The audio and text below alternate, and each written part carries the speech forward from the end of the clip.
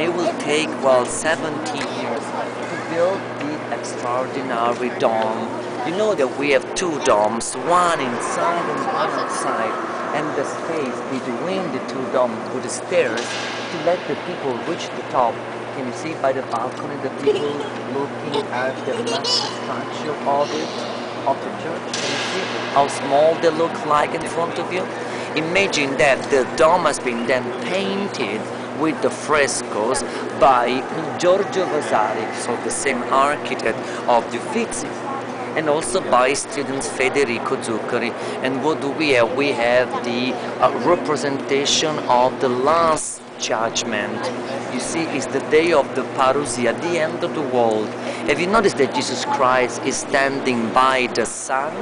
The sun is the symbol of Christ, and Jesus Christ is opening up his right hand, inviting the people to resurrect, but with the left one is punishing the people, the one that will go to hell. It's the end of the day. Now it's very funny to know that Mr. Giorgio Vasari will be in charge of painting that, and he had a very good deal. How does it work in the past? It works that you will be paid not for the entire painting, but for how many persons you will paint. That's why it's so busy up there. That's why we have so many people. And when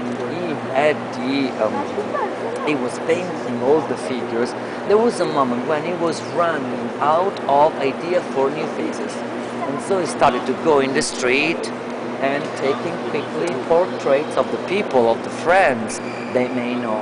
And at the very end they came to the point that they had to paint the people in hell, the ones that are located down below, on the left and on the right. And so Mr. Giorgio Vasari and the student decided to have in hell all the artists, all the other painters, all the other competitors, their colleagues, let's say like this, all down there. If you will be with me to the left hand side,